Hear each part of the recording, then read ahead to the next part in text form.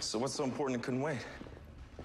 So after Khione's little snow dusting in the lounge, I sent her test results to Carla at Tannhauser Labs. Just wanted to confirm my analysis. Why? I'm sure it was accurate. You're a genius. Thanks, but, well, I just wanted to make sure that I'm not nuts. Because these findings, I have never seen anything like them.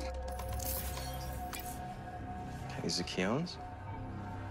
They can't be. There's no dark matter or cold fusion traces. Chester, there has to be a mistake. She made it snow indoors. She's obviously a meta. No, she's not. That's not all. Khione's genetic code is missing 55 of 56 common biometric signatures. Oh, I don't know what that means. It means you're not a meta like Frost.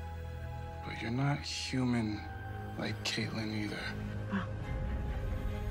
Then what am I?